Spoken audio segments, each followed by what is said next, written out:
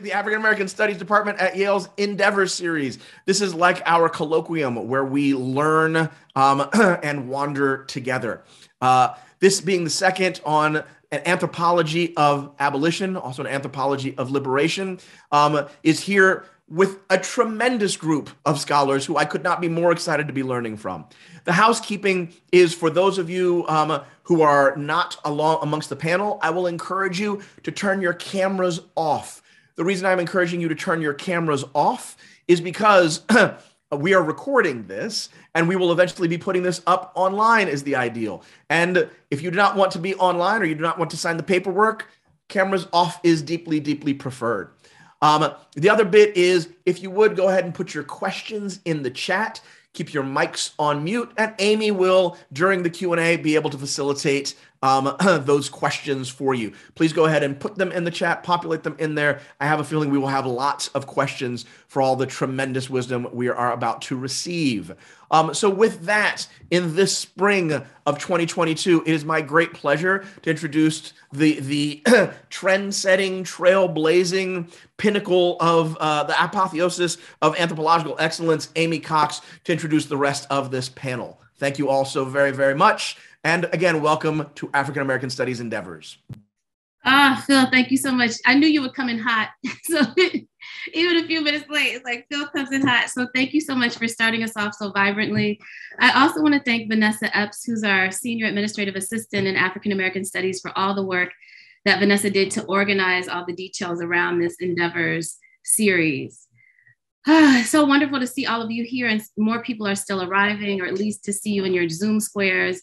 But I'm not at all surprised given who we are in conversation with this morning into this afternoon. But first, I want to start off by expressing how profoundly fortifying, even before we have begun our conversation, the anticipation of a conversation with you, Deb, Savannah, and Christen is, because I not only have deep respect for your work, but I also care deeply about you. And I do think that maybe like 2.5 years ago, I may have been a little hesitant to express that sentiment in an academic context, to be completely honest.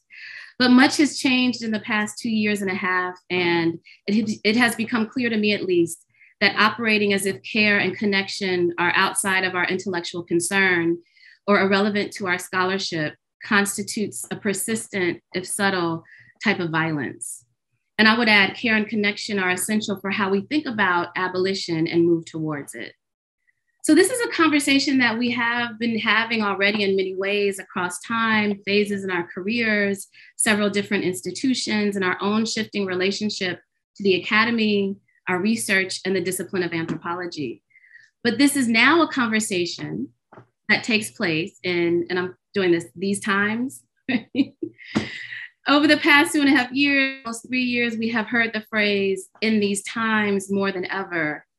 The times that people are referring to could range from the ongoing global pandemic and the lives taken in its wake, global protests against anti-Blackness and structural racism, threats to an idealized democracy, the disruption of identities constructed on strict binaries and scales of comparison, and the realization that former modes of supposed stability through financial security, social respectability, and the accumulation of credentials are no longer viable.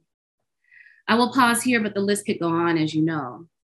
But these are the times we find ourselves in, which also means these are the times the discipline of anthropology and the concept and act of abolition move within and around. The academic iteration of anthropology is also currently confronting a long, let me be clear, a long history of sexual violence that is just one, let me be clear, just one branch on the deeply rooted tree of power held by singular gatekeepers who not only violate bodies and boundaries, but determine who gets hired, mentored, awarded, and which scholarship is legitimized as knowledge. So when I shared the idea for today's conversation with a close friend of mine who happens to be a literary scholar, their response was, and I quote, "You mean to say the abolition of anthropology, not an anthropology of abolition, right? Because the abolition of anthropology is the only way those two words can be reconciled in the same breath." And my response was, who said we should be seeking reconciliation? I don't know. Can anthropology serve the ideals of abolition? And then what about that slash in the title, between abolition and liberation? Are they truly an and or have I too readily assumed a direct link? Can we get specific about our terms so that they inspire action and accountability and not just the ongoing loop of our perpetual theorizing? I don't have easy answers. I doubt any of us do, but we do have the gift of 3 courageous thinkers to wade in these choppy waters with us. So this is how we will proceed today. I'll introduce our 3 speakers and then each will offer opening remarks, starting with Dr. Shange. Can I use your first names? Do you mind? Starting with Savannah, moving to Christen, and then moving to Deb. I'll moderate the conversation for about 20 to 25 minutes before opening up to your questions and comments so that we can have a full dialogue in this space. So Savannah Shange, who gets a big hand clap for joining us at 5:30 in the morning. Should I reveal where you are so we don't feel so sorry for you? So Savannah is an assistant professor of anthropology at UC Santa Cruz and also serves as principal faculty in critical race and ethnic studies. She earned a PhD in Africana Studies and Education from the University of Pennsylvania. Matt, is that a master's in education? Master's from Tufts University, and a BFA in experimental theater from Tisch School of the Arts at NYU. Her first brilliant book, Progressive Dystopia, Abolition, Anti-Blackness, and Schooling in San Francisco, published by Duke in 2019, is an ethnography of the afterlife of slavery as lived in the Bay Area. And also, in Savannah, I hope you've added this to your bio. It's also the winner of the prestigious Bateson Book Prize that's awarded through the Society for Cultural Anthropology. Savannah, we're so happy to have you here. I'll give you a virtual hand clap. Christen A. Smith is Associate Professor of Anthropology and African Diaspora Studies and Director of the Center for Women's and Gender Studies at the University of Texas at Austin. Her work focuses on the immediate and long-term impact of policing on Black communities in the Americas, particularly on Black women. She's the author of over 20 peer-reviewed articles and essays, multiple public commentaries, and a brilliant book, Afro Paradise, Blackness, Violence, and Performance in Brazil, published in 2016, which won an honorable mention for the Errol Hill Award in 2017. Christen is also currently completing 3 books. Is that true, Christen? No. Christen is in the middle of 3 brilliant book projects, which I hope you'll talk about as we get into our conversation. Deborah A. Thomas is the R. Jean Brownlee Professor of Anthropology and the Director of the Center for Experimental Ethnography at the University of Pennsylvania. She's the author of Political Life in the Wake of the Plantation, Exceptional Violence, and Modern Blackness.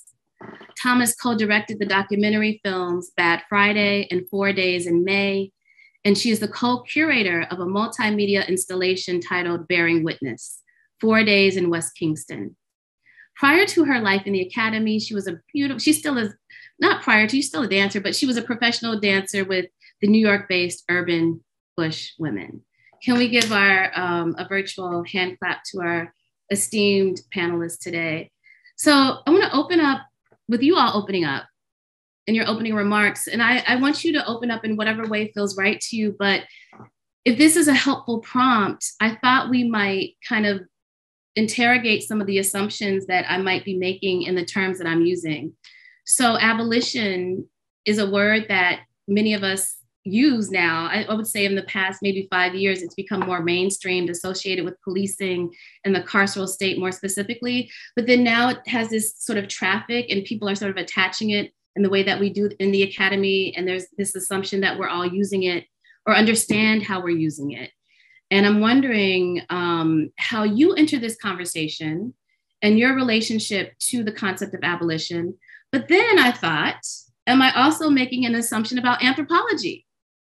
Right? Do you in this moment consider yourself an anthropologist? What is your relationship to the field? Because your work is housed in an anthropology department and read by anthropologists or not, how do you assess your relationship to the discipline of anthropology? and this could be within and outside of the academy. And then how do we reconcile or not, referring to that question from my friend, the concept of abolition and what we understand to be the practice of anthropology. Or you can just ignore that and just whatever you want to say to open up is fine. But we'll start with Savannah. Savannah, I'm going to turn it over to you. Thank you so much for that really beautiful introduction, Aimee. And it's so wonderful to be here with so many folks who have literally shaped my path to this moment. So it's wonderful to be here with you, Christen and Deb, too. So yes, I feel like this past year and a half has really, I think, highlighted for me the need to be clear about what it is that it means when we say abolition, because I feel like 10 years ago, I feel like people who said it, I was on the same page with them, right? And now we're in a different moment. And actually just recently I finished working on a piece trying to work through this very concern. So I think I'll share maybe a couple pages of it and then talk about how it brings me back to this moment. And so it starts, do you remember maybe some folks here, June and July 2020, when in addition to our communities, rising up in the streets, our colleagues who were not in the streets were rising up in our emails to ask us to appear every 6 minutes. You remember that, right? And so what started as a series of, we had some really generative conversations, but then when you're on the third talk in the 6th week, right, you start being kind of a Black thought vending machine. Right? It's a Pez dispenser for bites of abolition. And I realized, I'm just going to say, I put myself in that position by putting abolition in the subtitle of my book, not knowing this is where I was going to be in this moment. And so I've been thinking about what it means to use the kind of Boolean logics that come out of search engines like Google, right? In the ways we even literally title our work, right? Because then the same engines of surveillance and kind of digital capture then serve to lubricate certain kinds of pathways to finding certain kinds of works as an entryway to something like abolition, when there's other places, namely the streets that you live on and the places that we work, right, that are better entrance points, or at least I think more earnest ones. And so I was asked in one of these sessions, how do you maintain faith in anthropology while doing abolitionist work? And this was a really earnest question from a fantastic and super engaged graduate student. And I realized that the fact that this was the question really let me know how off path I was, because embedded in the logic of a question like this, and this was a good faith question. This was not, this is someone really trying to do the best work they can imagine. There's a twin assumption that 1, anthropology and abolition are reconcilable. And that 2, my spiritual investments include academic discipline, right? That's wrong on both counts, but it's really on me for having set that up. And so I think that as someone who, for better or worse, has hung my hat on abolitionist anthropology as a phrase, I think I set up both the audience in these kind of spaces and myself for the okie doke, because monographs are meant to be consumable, right? They're biteable, they're citable, and abolition is supposed to be ignitable, right? These aren't the same kind of function. And I think it's important to remember that abolition is not a metaphor, right? And that our notion of abolition, it's essential that it doesn't get defanged and deracinated within these kind of self-evident boundaries of a discipline or the academy. And so to maintain faith in abolitionist work, in anthropology while doing abolitionist work, implies a temporality in which, like Aimee said, the discipline is ongoing and abiding, right? While abolition would be a tactical modifier of labor in the meantime. The desire to conserve the discipline in the face of impossible demands harkens to what Ryan Jobson, that same year, named the anthropological fix, right? Whether it's technological, statist, Boasian. And Ryan reminds us that rather than looking to the discipline to bolster our faith, quote, the decisive action required to resolve a crisis in anthropology, on the contrary, will not be confined to the halls of convention centers or university departments, and of course not to a Zoom webinar, right? Because abolition is not a fix. It's the reverse, an unfixing in the sense of disrupting both the locus and the function of captivity. given the distance between our discipline's liberal center of gravity and the demands of abolition, it becomes clear that the question from this graduate student had it all backwards, right? Instead, I'm wondering the reverse. How do we maintain faith in abolition while doing anthropological work, right? And so I couldn't think of this at the moment. This is kind of, I was thinking about this in response to this really kind of generative question. And for me, the answer is clear. Every empire falls. And this little settler dumpster fire that we find ourselves in is no different, right? The planet that we fret so much about will be absolutely fine, right? The earth will heal itself and regenerate life time and time again over the next billion years. The question is about whether humans will be around to bear witness. And so any student of history knows that the structure of the United States, like any nation state, is also going to change and morph in one way or another in the next few hundred years. But most likely, those transformations will fortify the fatal forces of white supremacy and patriarchy, right? The question is how we intend to both shape and survive those transformations, right? So in 2021, 23, will we see the North American corporate military structure grow even more powerful in the ruins of neoliberalism? Or will we see autonomous communities accountable to indigenous land stewards hold large swaths of land? Will it be a both, right? And so I think the last piece I'll share here is about where ethnographic practice and anthropological ways of knowing fit in here. And I think that amidst all of the kind of morass that the person you were talking about, Aimee, was saying, this has to go, right? Amidst everything that has to go into the bin, let's think of it as a compost pile that the anthropology has to go into, right? Which means it's going to have to decompose and something else could potentially be fed from that. And particularly there's parts of the disciplinary toolkit that are really useful for world making, listening deeply, bearing witness, challenging the inevitability of the state, right? Building deep transnational and cross-diasporic relations. In particular, as kind of surveillance and policing and imprisonment become globalized as techniques of repression, anthropology can help us disrupt US centrism while cultivating thicker solidarities that function as political kind of pathways. And so for me, abolition is about attending to the break, stretching open the cracks in captivity's infrastructure. And ethnographic practice is a technique that can help us attend to life as it is in this moment, one that has the potential to attune us to world making as it's happening everywhere, right? And so, Aimee, do I have another minute? Please, go ahead. Okay. So, was anybody at one of the first critical resistance conferences that's here? Feel free to say in the chat. Do y'all remember the one? There was one at maybe, I was at the one at Columbia, but there's one before that, maybe at Riverside.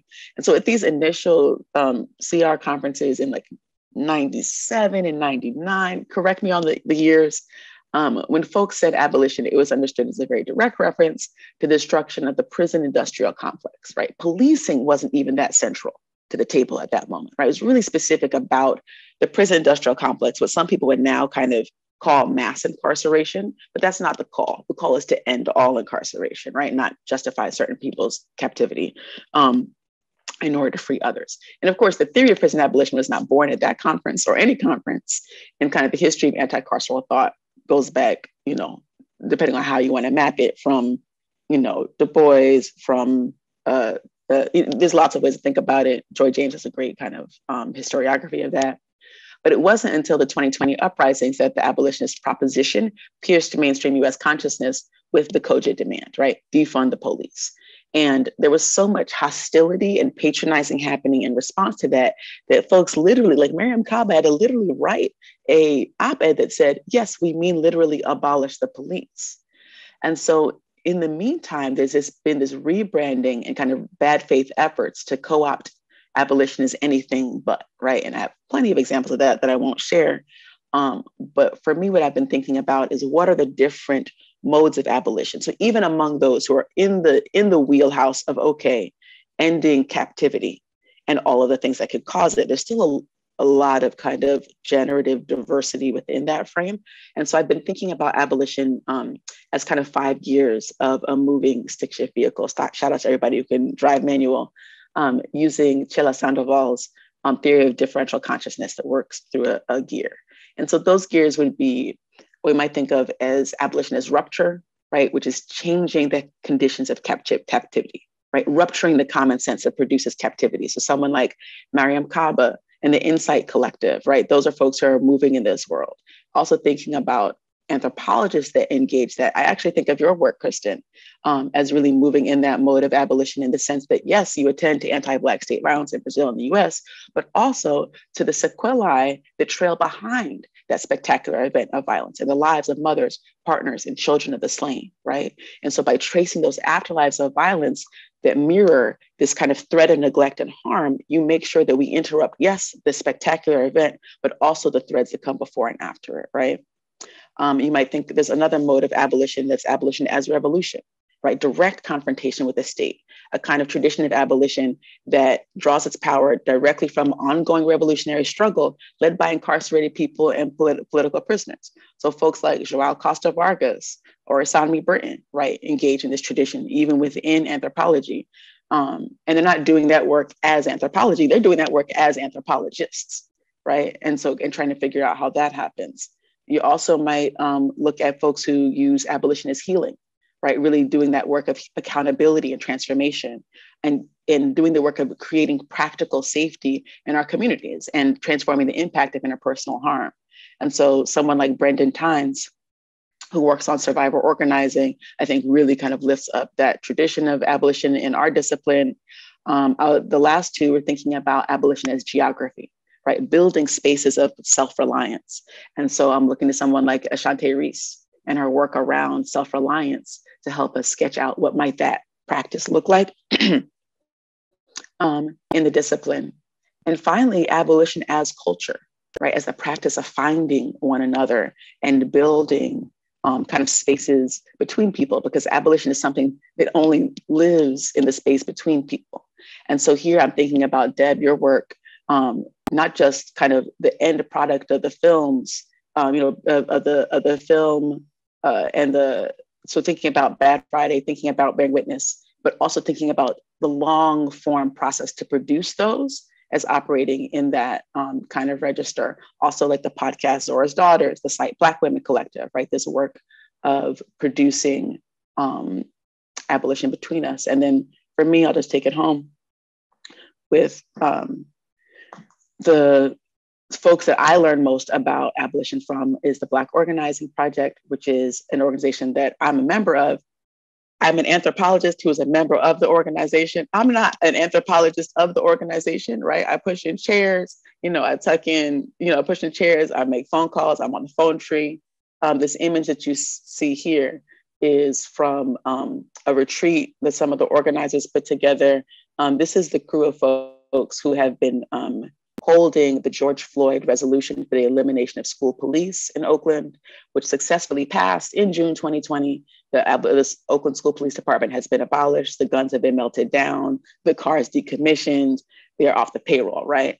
And in the past year and a half, it's been this group of people that have been helping to create new job descriptions for the security staff. They've been creating new safety trees for different kinds of incidents at the elementary, middle school, and high school level, right? Really doing this kind of dreary week-to-week work of producing abolition in real life. And so I brought them here as my own kind of guides in this work. Thank you so much, Savannah. So much to think with. I'm just thinking about the 5, I don't know if you would call them tenets or entry points or interventions in the way that you think of abolition, but each one of them gives us so much to think about. And what I love about that is it doesn't begin and end with an ultimate. Rupture is not the beginning and end, right? Rupture is one node. And so that there's a way that we can see the work that we're doing, the steps towards a bigger rupture, if we want to call the rupture the revolution. There's steps towards that. And there's ways that we can see that in our work and the daily work that happens, whether it's inside the academy or outside of it, so that we don't have to constantly be operating in these false binaries of activists, non-activists in sort of old school ways that don't speak to the ways that we can be attuned to the possibility for transformation in what might seem like the smallest acts, while still not relying on those small acts to do all of the work, right? But there's a progression in the way that we understand what abolition means or what it could mean. So thank you so much for that. Christen, I'm gonna turn it over to you. Thank you so much. Before I get started, I just want to make sure I thank everybody. So I definitely want to thank you, Aimee, for pulling this all together. It's just really, it's beautiful to be in conversation. And I know that we're not in person, but there's something comforting about seeing all of these wonderful and amazing faces that have inspired my work. I'm going to echo Savannah's words. Savannah's work, your work, Aimee, Deb's work, have really inspired the work that I do as well. And so I just feel like I'm in community right now. And I just want to say thank you. And I also want to say thank you to Vanessa Epps as well for helping us get all organized prior to this moment. And thank you to the Department of African American Studies and the Yale Endeavor series for allowing us to be in conversation. So I want to start just really, really briefly, because I'm not sure how much people know who I am or what my work is. And so I just want to start by saying, I'm going to talk about the anthropology of liberation and abolition, right? And I definitely want to get back to some of the things that Savannah said, because Savannah, your interventions about those 5 points, I really appreciate them. And they got me thinking about some things. So I can't wait to talk to you about them. But my work has focused on thinking about the terrorizing impact of policing on Black people, particularly in Brazil, but across the Americas for the past 20 years. And so when Savannah mentioned the fact that, you know, in summer of 2020, when all of a sudden abolition becomes this mainstream word, for many of us who have been doing this kind of work around anti-Black policing for quite some time, that was a vertigo moment. It felt really interesting because it meant that the hegemony was shifting. It meant that the terms that we have been using for quite some time had been pulled out from under us. And so I want to just kind of underscore that, because I think that that was part of the thread that Savannah was getting to. But I think that one of the provocations that's in this panel is, what do we do with the terms that comfort us? What do we do with the politics that we have become familiar with, and where is it leading us, and where do we go with that, right? And so, you know, quickly, my work has been on the gender dimensions of anti-Black policing, and particularly the unique frequency of Black women's experiences with policing, and what this frequency says about space, about time, about gender, and anti-Black violence. For me, my work, and this is going to sound different to those of my colleagues who are bona fide archaeologists, but I really think of my work as archaeological, right? In that it entails excavating the cemeteries of Black life across the Americas through time and space in order to map, mark, and catalog the artifacts of Black life in the wake of anti-Blackness. And I use the phrase "in the wake" to follow Christina Sharp's brilliant theorizations of the wake, right? So for me, this archaeological work of tending to the dead and the living is what anthropologist Faye Harrison has called decolonizing anthropology, or what anthropologist Kishkan Perry has called an anthropology for liberation. What is that?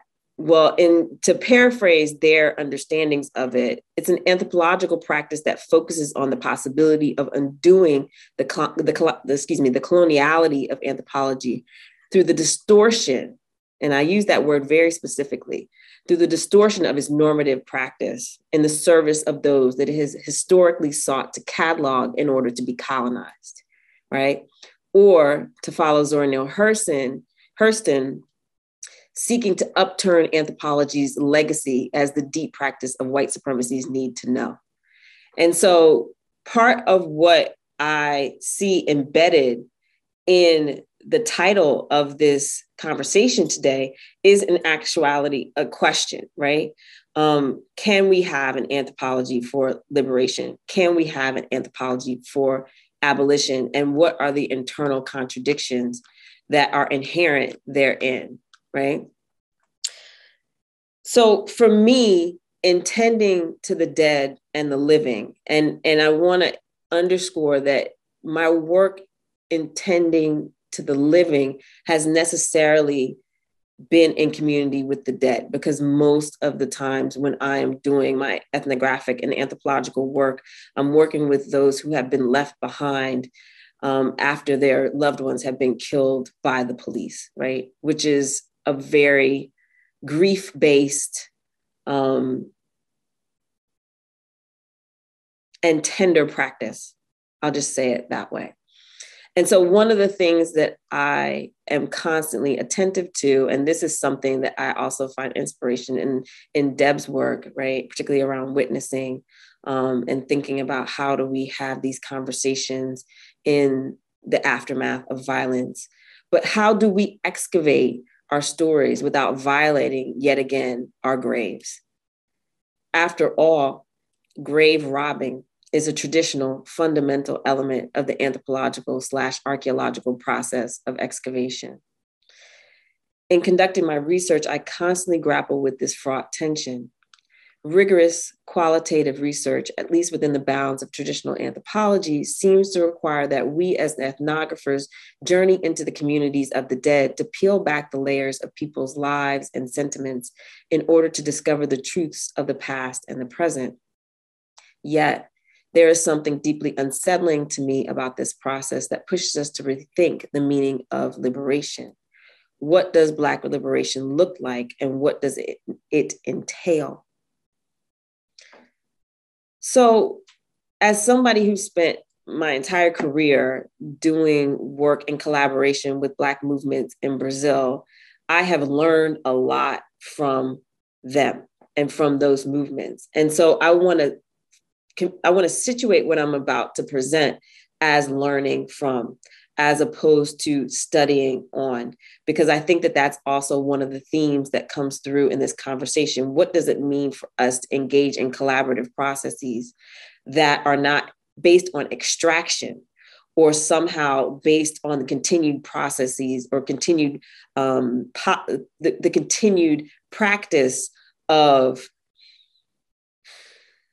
genocide, for lack of a better word, but instead seek to learn from and be in community with folk in order to find solutions to our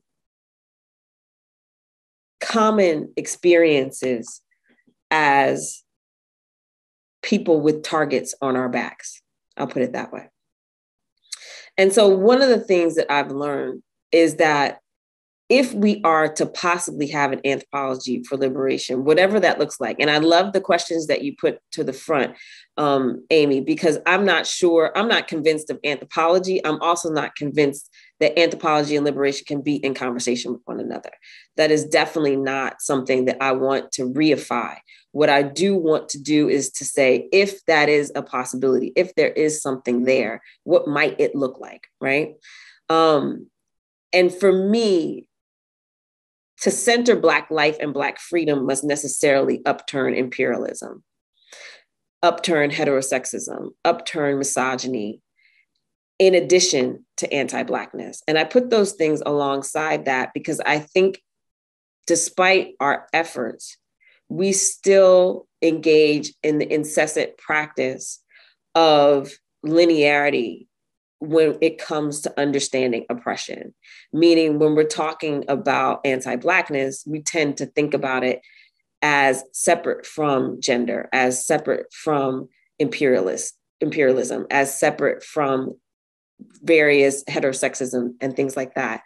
And I think that that is still a frontier, as familiar as that may sound, right?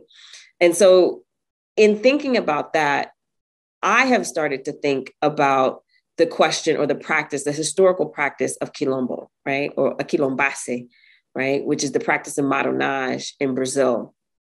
And Savannah, when you made your comments about abolition and abolition as territory making and community building, et cetera, I couldn't help but think about the practice of quilombo in conversation with that, because despite the fact that the word abolition does not come up in the conversations in Brazil around Quilombo, right?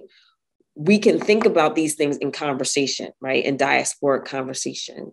And specifically thinking about the practice of Quilombo to follow Beatriz Nascimento, which is this idea not only of building spaces of refuge, but of building war encampments. And the reason why I want to bring out the idea of war encampments is because I think that one of the things that may allow us to think about an anthropology for liberation is to think about it as offensive, right? As an offensive tactic, not as a defensive tactic. And embedded within the notion of Quilombo is an inherent understanding of the ecologies of violence that we are up against. It is an inherent understanding that we must build spaces of refuge. We must build spaces that will proliferate Black life and reproduce Black life. But entailed in that is defending ourselves in some way, shape, or form, right? Whether that means taking the high ground and establishing ourselves in the mountains, or that means setting up autonomous economies, or that mean somehow figuring out a way to fight back against our oppressors. And so I want to put that on the table because I think that in order for us to think about the possibilities of anthropology and liberation, there must be some sort of break. Going back to something that also Savannah said, there must be some sort of break with anthropology as we know it. And that break has got to be defined clearly.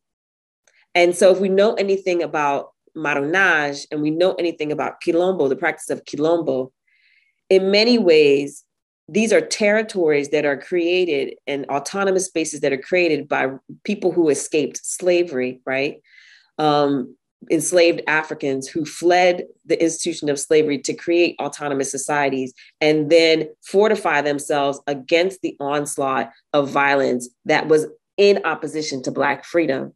What we know is that Quilombos are never outside of the colonial space. Quilombos are never located in an area that is beyond the zone of oppression. And so I think for me, that's a helpful place for us to think about what an anthropology of liberation might look like, because to think that we are going to get out of the colonial zone of oppression of anthropology by practicing anthropology is not realistic. But what does it mean to set up fortified enclaves of resistance within a colonial space of war that will fortify us and lead to the possibility of our liberation? And so to me, this notion of a quilombase, right, is one that we might be able to use if we are to embrace the possibility of putting these three terms into conversation with one another. And I'll end it there. Thank you. Thank you so much, Christen. There's so much. I want to move to Deb, but I just want to name really quickly. There's so much in what you said, but I kept coming back to something you said early on about the terms that comfort us. And then I started to think about the way that terminology and concepts without action become sort of inebriate us, right? The seduction and inebriation of these terms that don't have an action tied to it. But then I was also thinking about the ways that language is a trap and can fix, and in some ways not totally capture what is happening on the ground. So I'm just going to briefly, and some of you have heard this story about how I came to anthropology. As an undergrad, I was taking a course that I did not know was an anthropology course. So it was an upper level anthropology course, and we were reading these beautiful ethnographies. And to me, what I recognized in what was called anthropology, but I didn't know it was called that yet until like sort of the middle of the semester, I realized what we were up to. It was very much, to me, a Black feminist practice, because the way that we were talking about these ethnographies and the practice of field work was very much about how you come into a community, how you learn how to be in community, how you immerse and humble yourself, what it means to take people's experiences seriously, to listen to stories, and to be a witness more than a documentarian. And this is the way that without the name of anthropology, there was a way. So if we think about what is the there, what could be retrieved, I'm wondering if the terminology keeps us from seeing what can be retrieved. The labeling of the thing keeps us from seeing what is possible to, in your terminology, Christen, excavate from practices that we're already doing without having to fix it to a name. So I just wanted to speak to some of that. There's so much more in what you said, but I'll just leave it there because I want to pass it on to Deb. Well, thank you very much, Aimee, and I echo all of the thank yous that Christen and Savannah have already put forward. Thank you for gathering us. Thank you, Vanessa, for organizing us. And, I love being in dialogue with y'all and have missed the sort of in-person moments of huddle and hugs and laughter and really good food and conspiring together. And I think that is something that, we've really lost over the last 2 years. And I think that's also a big sense of strength, for many of us going back to our own institutions are these moments when we get to draw energy from that care that we experience with each other. So we do it online. It's not quite the same, but it is lovely to see your faces. Aimee, where you sort of just intervened, I think is where I might start, which has to do with the question of anthropology and the extent to which we situate ourselves within a field called anthropology. And, you and I have had this conversation before, and I'm sure it's true of many of us here in this space and beyond. But I think like many folk, I sort of fell into anthropology. I did not apply to PhD programs in anthropology. I had been dancing, as Aimee said, with urban bushwomen, and even before that had always been working through theater or other kind of performative practices as a way to enter community, as a way to think together about, becoming conscious together of the problems or issues within community that we wanted to confront. And then finding ways through creative practices, through the arts, through just embodied pedagogy, I suppose, to attend to some of those issues. And that was my background as a performer.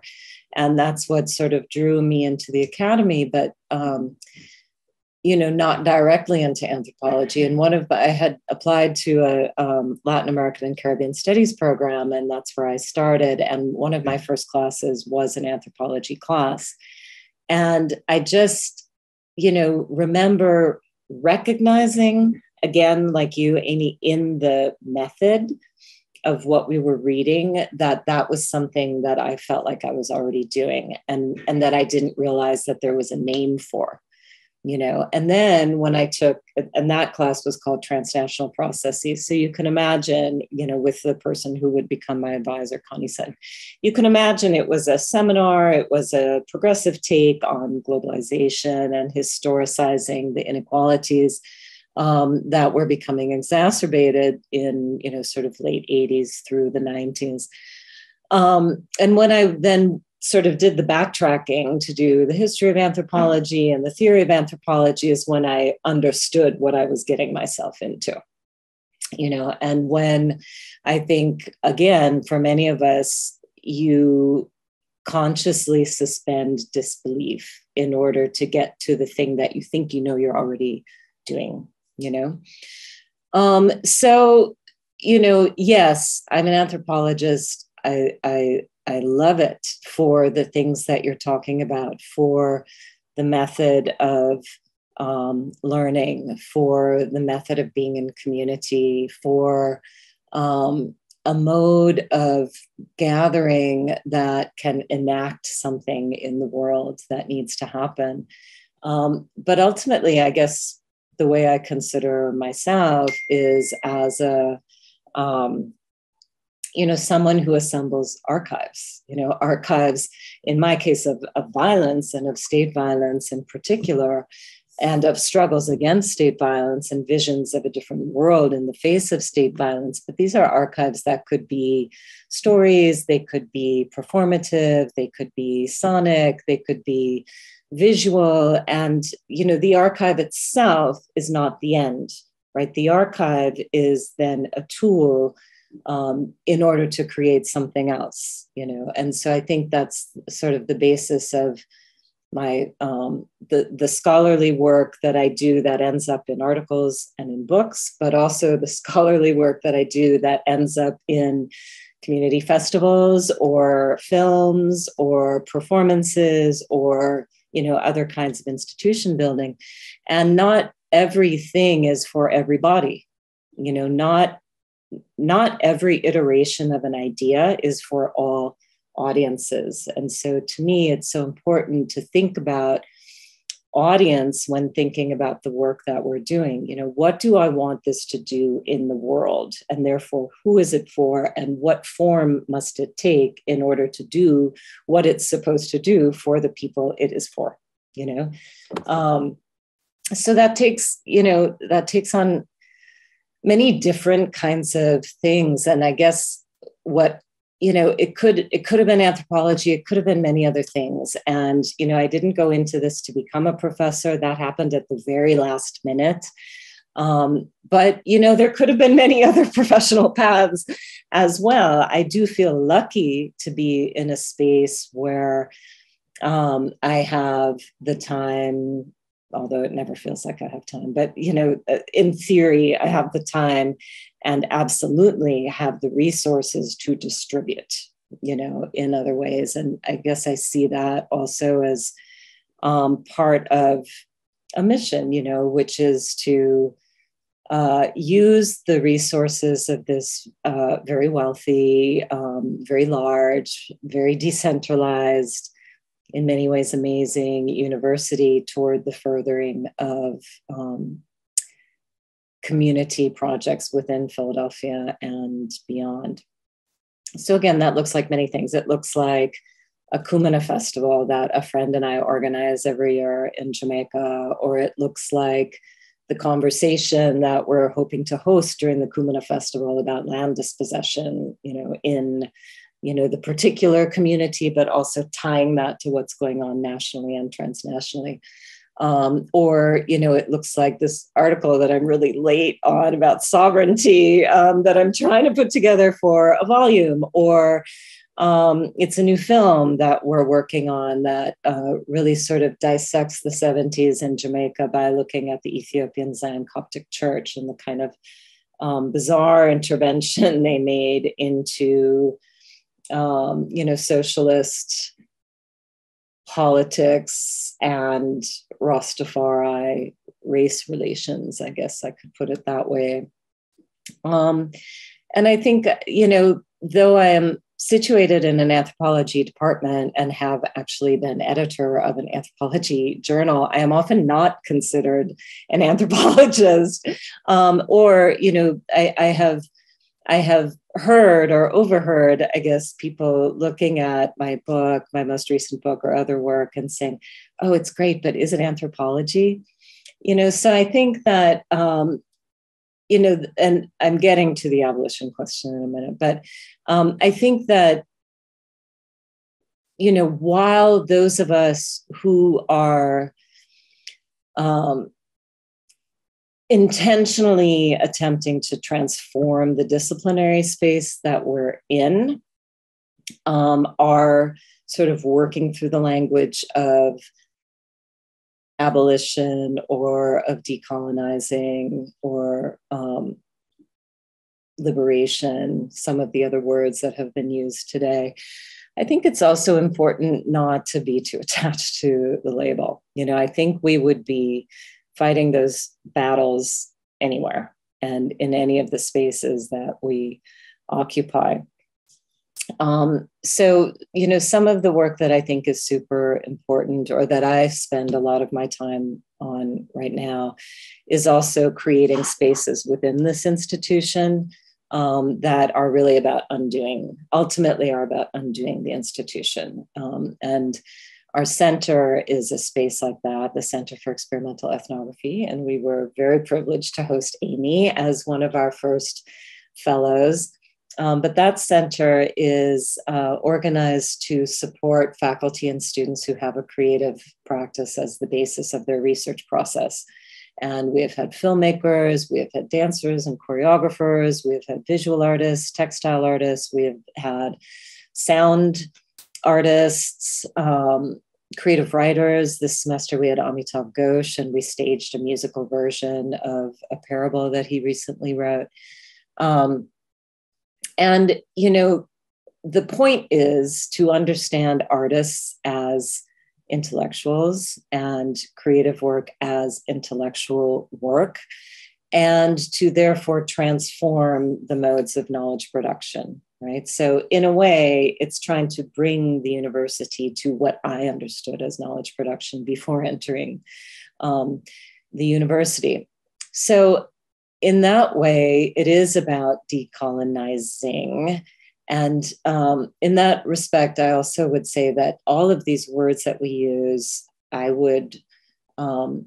tend to use them in the gerund form, even to think, if we agree that sovereignty is a process and a practice, and that liberation is a process and a practice, then, obviously decolonizing and abolishing are also processes and practices, and they're not events. They're not something that happens and we can say, oh, we're done. We've solved that problem. It's an ongoing modality of life. And I think that, thank you for putting that in the chat. That guides me. In sort of everything I do, so like in considering, am I going to give this talk, or am I going to work on this project, or are we going to co-sponsor this event, or, whatever it is, it's who is it serving, who is the audience, how does it move through a process and practice of decolonizing, abolishing, liberating, and, how does it create joy in our worlds and in our lives.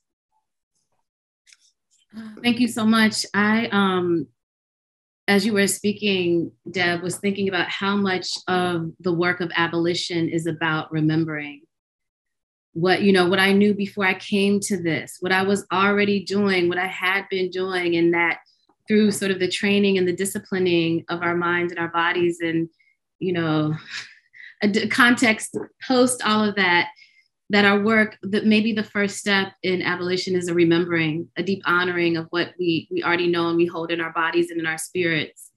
And I just want to say, for everybody listening, I know you're listening intently. There's some questions in the chat that I want to get to. And what I've tried to do, as you have been giving your opening remarks, is just kind of pepper in some things that I want to expand on as in between your remarks. And really, because what you're saying is so rich and so sort of layered, you've kind of hit on the other prompts that I wanted to ask. So I want to make space for us to be in genuine conversation, because people always say that, like, it's just a conversation, and then it's not. So, and I think Christen was the first one to say, oh, I want to ask you more about this to Savannah. So I want to open up space before we move to the questions in the chat for you all to talk to one another. If there's questions that you have of one another about your work, about something that you said today, I just want to allow that space for us to practice conversation, for us to be in conversation.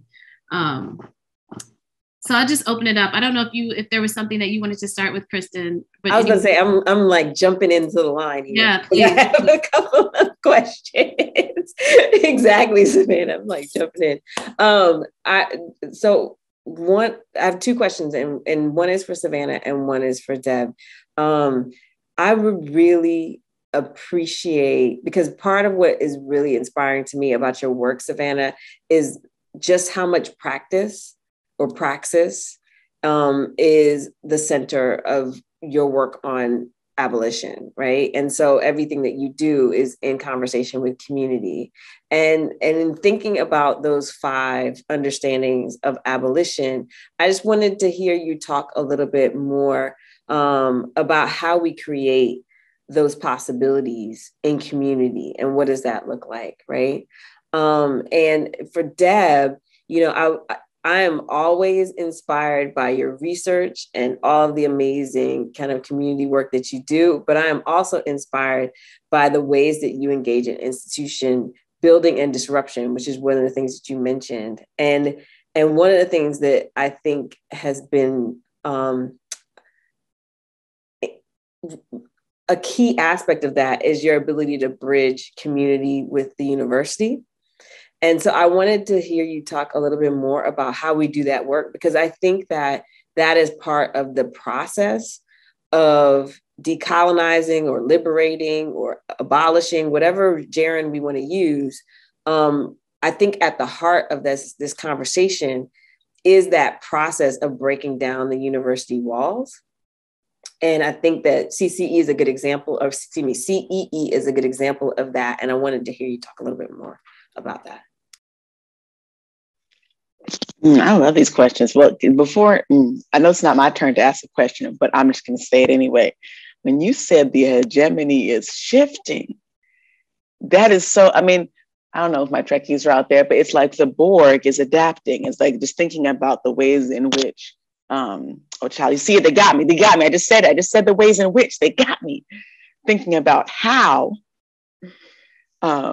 malleable and how adaptive, how like fundamentally creative death and captivity are, right? And so I think there's that element. And so I think these 5 years, this is just, it's like 5 stars in the night sky, right? It's not a container, right? They're just kind of points to look at. And so I think part of our job is not to fit into these, but just to make more and more, clear the clouds out the way so we can see all of the ways our community is getting free. And I think, so that's one piece. So I think I am oriented towards a proliferation approach to abolition, right? One in which, I think I said something about this earlier. Somebody was saying something about, going towards abolition, right? And so I think certainly in terms of a revolutionary tradition of abolition, or one that's oriented around the end of the prison industrial complex, that's a very clear end goal, right? And the prison industrial complex is a giant black squid of a Leviathan, right? So there's one thing to close all the prisons in the world, right? And so similar, I'll think of it in terms of practice, the Oakland School Police Department is abolished, right? And the day the last cop left schools, are our children safe? No. It's one particular kind of vacuum of captivity does not actually produce the world that we need. And to me, that's the distinction between abolition and liberation, right? Abolition is, I know Retha Gilmore has that amazing conception of thinking of abolition as growing things. Again, these are different ways of thinking about it.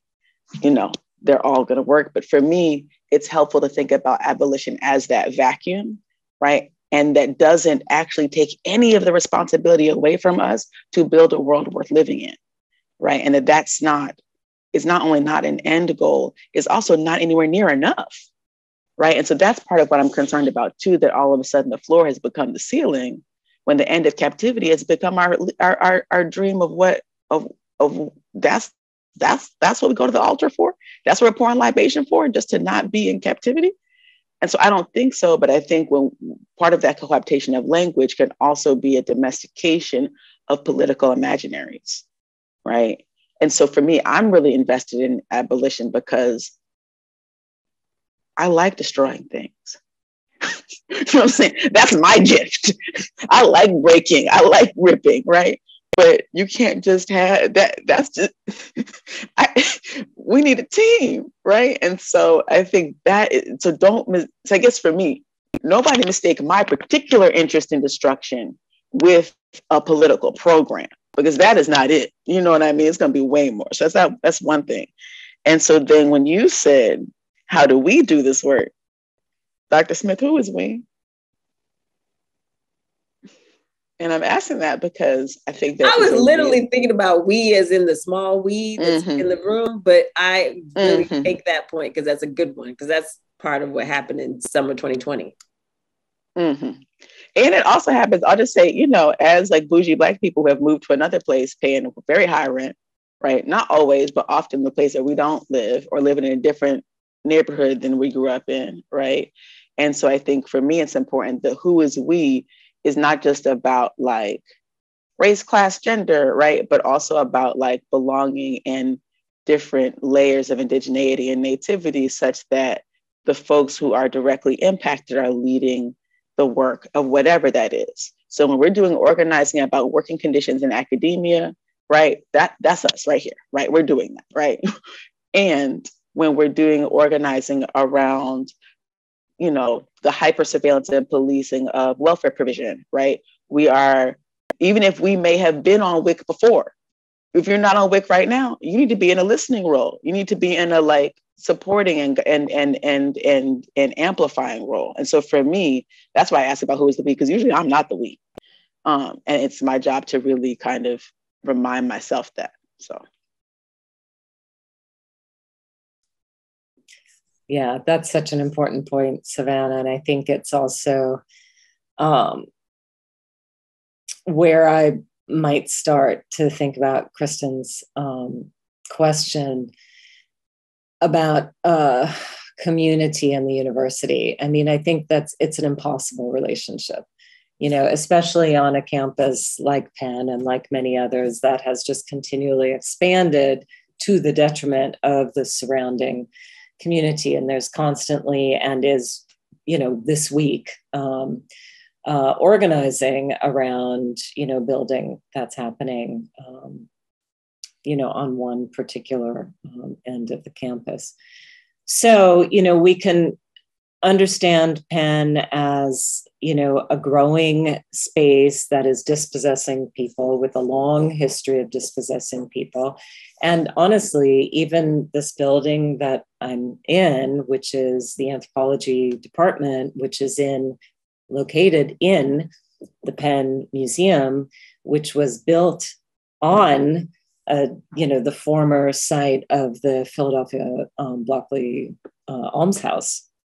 Across the street is Franklin Field, which was the potter's field for the almshouse, again, dug up and, you know, in order to create the buildings that are currently here. And in fact, for those of you who know some of the recent history of revelations around what's going on in the Penn Museum, I mean, some of the crania that ended up in Morton's collection come from the Brownlee Almshouse and our Black Philadelphians, right? So, you know, these are the histories we inhabit, that I inhabit daily. You know, I walk into this building, I am here with the people living in the building, with the ancestors living in the building, and on top of the people whose graves were destroyed in order to create the building. So, you know, community building in this university space is, you know, impossible, really, like theoretically impossible. That said, again, with the view toward redistributing the resources of the institution beyond its walls, I mean, I think the arts is really, you know, a way in which at least I know how to do that. Other people know how to do it through other mechanisms. But since that is my background, that is the tack that I take. And it's always a negotiation and an ongoing struggle of recognizing the assumptions that you have in the moments when you think everybody's on the same page, and then you realize that you're not, and oh, maybe we should have had a conversation about this, or I wouldn't have thought to have a conversation about this, or, you know, it's going on right now. In a good way, in a productive and generative way, with the collaboration that Grace Sanders Johnson and I have on a course that we're team teaching right now called Citing Black Girlhood. And one of our community partners is the Colored Girls Museum in Germantown that's run by my very old friend, Vashti Dubois. And, there have just been moments when we have to sort of regroup and say, wait, what did you mean when you said that? Or how is this going to work when we travel to Jamaica or when we travel to South Africa? How are the portraits going to go with us? How are the other portraits going to join that exhibit? There are all of these things that, we each may have particular ideas about the logistics surrounding them, but the logistics come out of a theoretical and experiential morass. So, there are all things to be constantly negotiated. So I think I would just echo Savannah in talking about listening and inhabiting the listening role. Yes, as Christen just wrote in the chat. But I would also say that I think all of these words, abolishing, decolonizing, liberating, have sort of temporalities. Also, I think there are times when we do the Weberian politics, the hard boring of hard boards. And there are other times when it is the moment to burn it down, and we have to be able to recognize when is which time, when to just say, what, this isn't going to work. We're not going to be able to go forward in that way, and actually torch it. And then sort of move in a different direction or regroup, come up from the ashes and think again about what we want to build. We can't beat our heads against the same wall forever. We have to build the new wall and see if it holds. Thank you so much for that, all of you. I'm looking at the time, and I think what I'd like to do is go to some of the questions in the chat. And I'm going to combine, there's two questions that were directly messaged to me, and I think they're related. So is it cool with y'all if I read both of the questions and then we can see if we can kind of answer them, if you can answer them together? And I think you might have touched on some of what is being asked in the question, so you could just maybe amplify just a little bit of what you've already said. But the first one, how does care, love, and tenderness come into y'all's respective work? I'm thinking about Bell Hooks, King's beloved community, and Cornel West's work. Aimee, you started our conversation expressing the care that you have for our speakers. I'm wondering what practices you take in your daily lives that cultivate spaces or communities of care. All right, so that's one question, right? And I think, tell me if I'm stretching here to try to combine these. How can we keep the sacredness and rituals by the people we are working with and learning from without having to adopt a colonial supremacist method of the, in quotes, need to know or need to explain? Can something just be sacred or unexplainable? Can part of our method be embedded in the mystery in our work? And so I throw those two questions out for you to answer them individually or how you might see them connected. Maybe I'll start. Okay. Definitely opacity, I think, has to be a guiding principle of anthropological work forward. And there are many people who have moved toward that in different kinds of ways, and ethnographies that are models, I think, of that kind of work. I think Ana Lara's work, Black Freedom, Queer Sovereignty, Black Sovereignty, Queer Freedom, is one example of that kind of work. And I think that is care work, the respect for the right to not be known, to not be parsed, to not be described to death, and still in relation. I think that is definitely part of a practice of care within a research process. I think also for me, in terms of practices of care in life generally, or in the academic life, has to do with gathering and creating the conditions for gathering in ways that can offer support and love and really a view of the whole person, and to also acknowledge one's own vulnerability and need for support and love and the need to be seen as a whole person. And part of that is also about mentoring and, trying to make sure there are more and more and, exponentially more Black women who are at the stage where they're able to enact their true vision. I think Black women constitute, Christina actually Sharp told me this one time when I was like agonizing over how many tenure letters I had to write one year. She told me that 2% of full professors are Black women. And that's why we get asked to write for everybody in every discipline. And I think, one can see that and feel that as a burden, of course.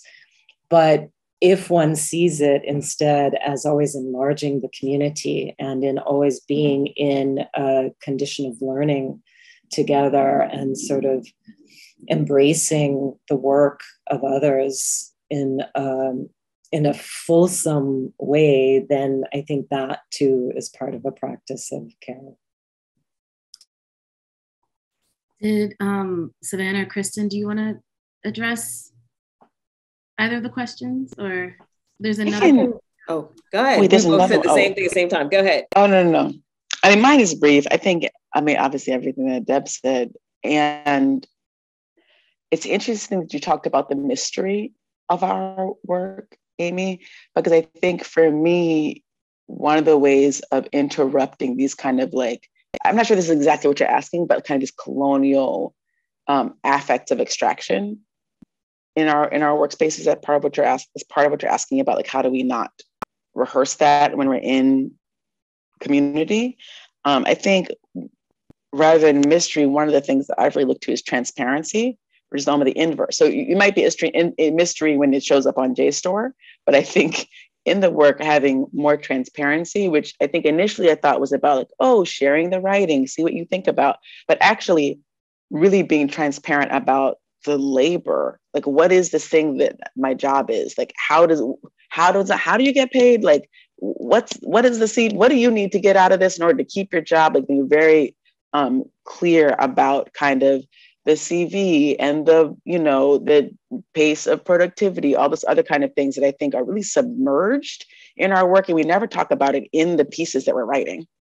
And we also rarely talk about it with community, right? But then as opposed to being, I think conversations I thought that initially were about do you support this project, right? So even when I was doing my dissertation, the kinds of relationships that I had with folks, I knew some people already, right? I had some relationships because I worked at the school for several years. And when folks participated in the research, it wasn't because they're we want to contribute to anthropological knowledge, right? It was oh, Ms. Shange is going back to school. Ms. Shange wants to become a professor. This is her dream. Let's help her, everybody, right? And people be this is so good what you're doing, baby. We love you. We support. How can we help you, baby? This is so wonderful. And it wasn't because they were you're going to be a great anthropologist of our community. They were we see that you want something and there's something that I can share with you that helps you get to where you want to go. And that was their gift to me. So it wasn't that I was kind of bringing back some kind of gift to community. It was really them saying, you want to do this cool thing. You want to be a professor. We support you. I got to sign this thing and tell you a story. I got that. Right. And so that for me was a gift from community. And I think that kind of transparency moving forward into the work that I'm doing now to be hey, I need to write an article in the next 2 years. It can really be about anything. We can talk about the space that we're sharing right now. So the project that I'm working on right now, in terms of the political work I was sharing before, talking with folks and then being well, I really wanted to work on writing too. I'm actually a poet. Is that something we could do together? So now we're in a very kind of slow form process of writing together what we're thinking of as a collective history of the process of producing the George Floyd resolution, right?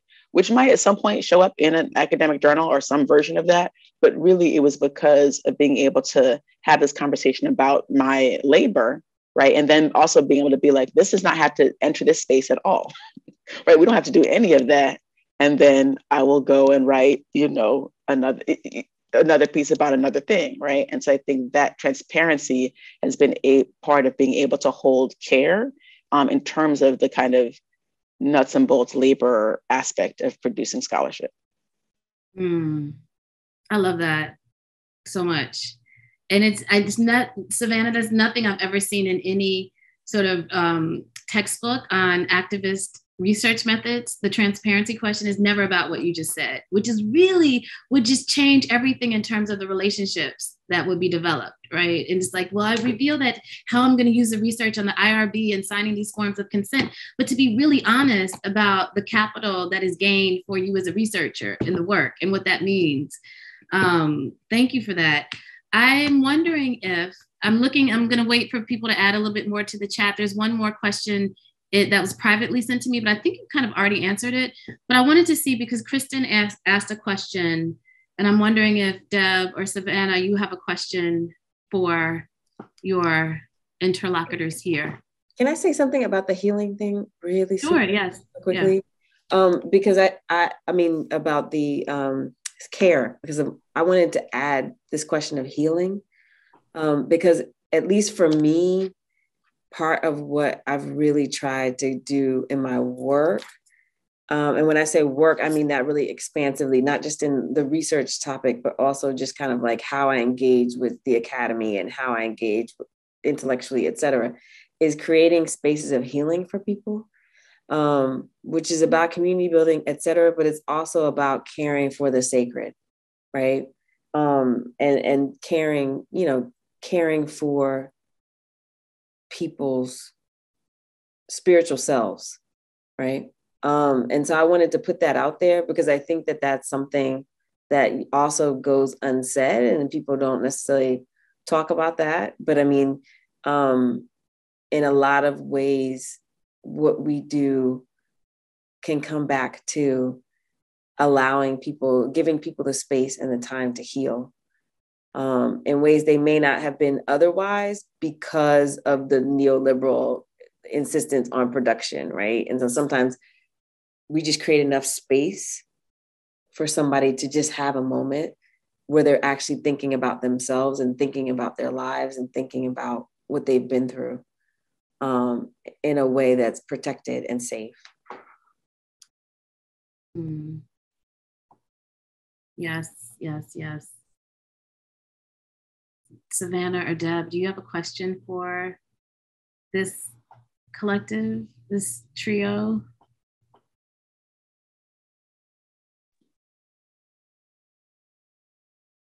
If not, I can ask. I mean, I have nothing but questions, but I just like this piece about, is it great, but is it anthropology?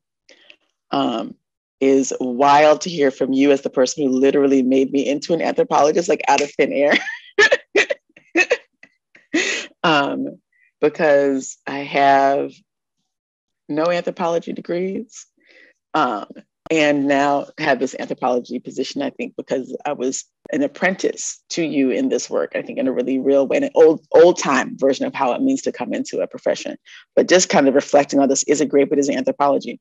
I was, also being asked by people in great positions of power in our discipline during job, to get the job that I have right now. What makes you one of us?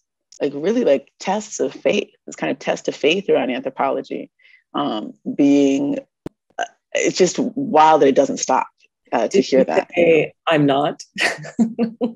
And I don't mean that. I did not say that is how I got to this position.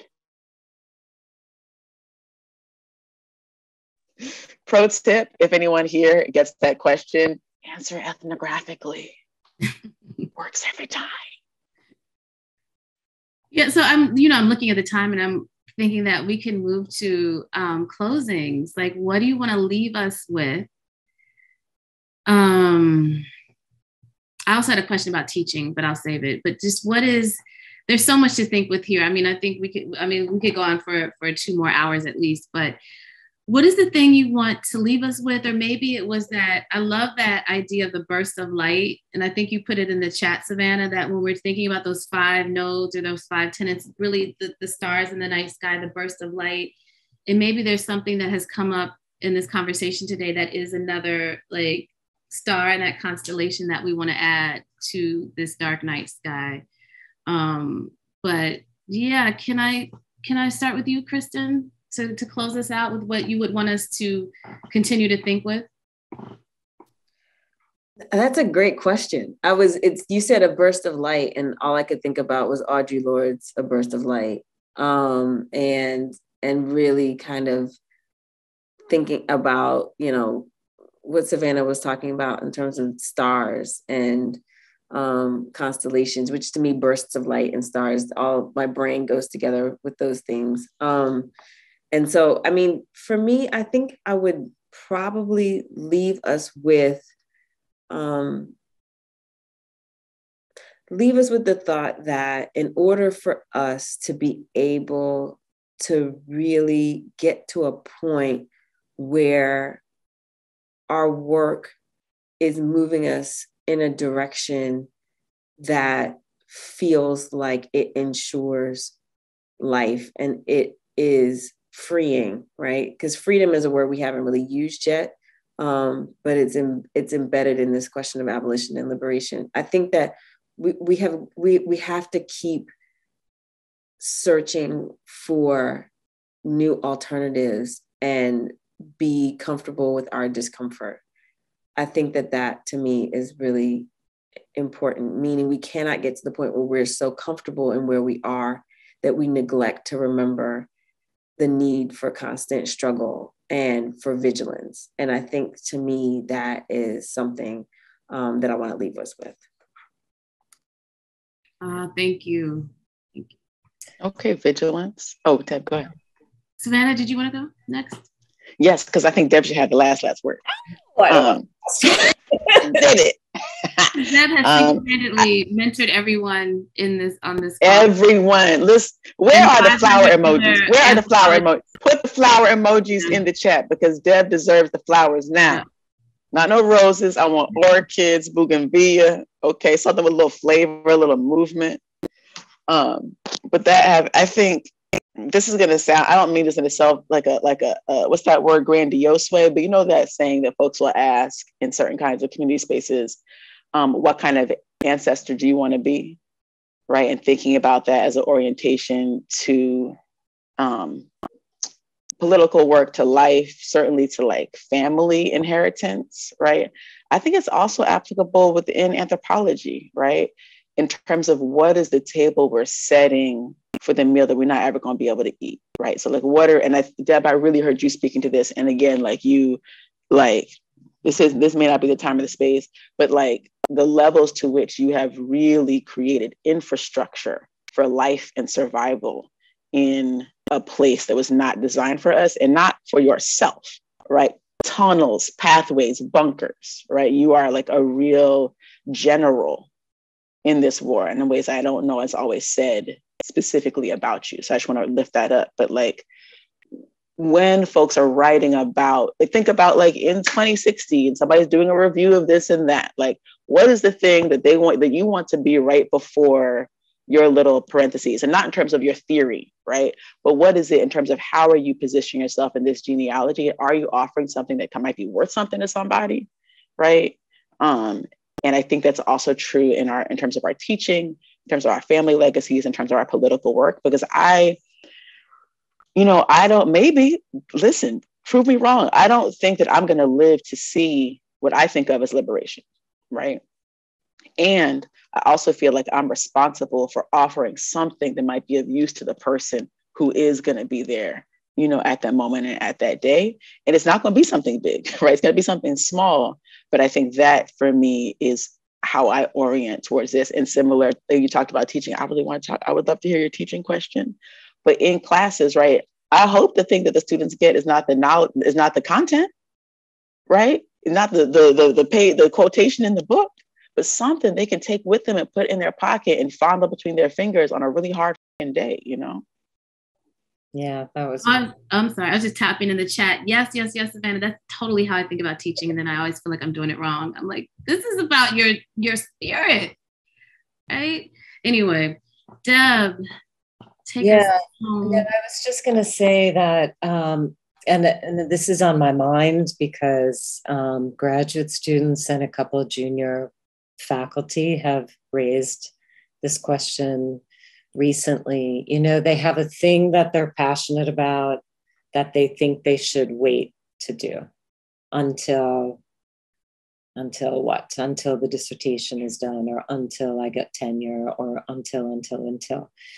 And I think what is important is to do the thing one is passionate about now and figure out how to work it into the thing that's going to finish a dissertation or get tenure or whatever. Because if we do not live our lives, our dreams, if we do not bring our whole selves, but instead try to contort constantly into whatever the figure is that we imagine people want to see from us in these spaces, then the spaces themselves will never change, and one does one's own mental health a disservice to not pursue the important question, the creative writing, the activism, the organizing, all of the above together, whatever it is. So I guess what I would say is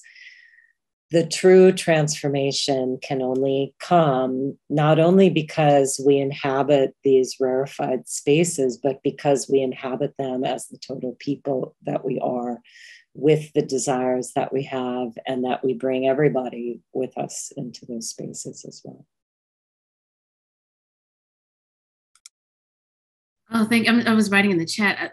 So my teaching question was, you all already answered it. I was just wondering how we've talked about, terminology and how we think about and across institutional spaces, but what does it mean, not just in our own research, but in the classroom? How do we teach? Are we doing that when we teach?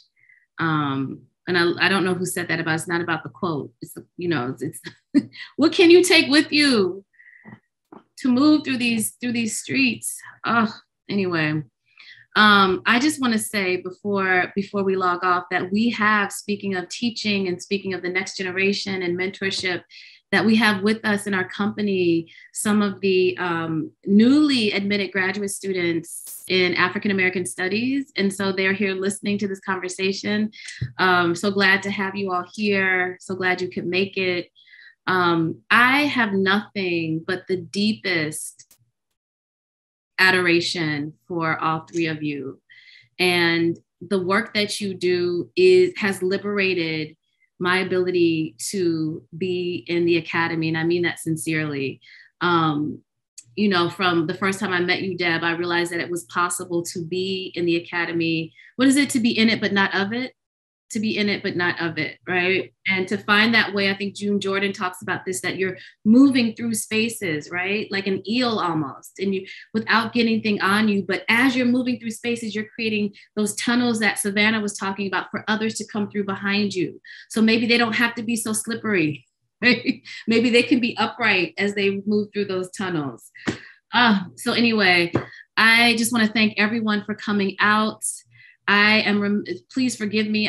We have another Endeavors session, I believe on the 20, we'll send you all the notification, but we'll be discussing Eli Anderson's latest book, which will be very exciting. It'll be myself, Eli Anderson, and Gerald James. So I hope you all can make that. And I'm gonna look on, I believe it's the 21st. But you'll get a notification around that. But I just want to thank you so much, Christen, Savannah, Deb, and for all of your wonderful questions. This was just the balm that we all need in these times. And today, I mean that this week, I needed this so desperately. Take good care of yourselves. I'll be speaking to you soon, I'm sure. Thank you all for coming out. And see you soon and next time.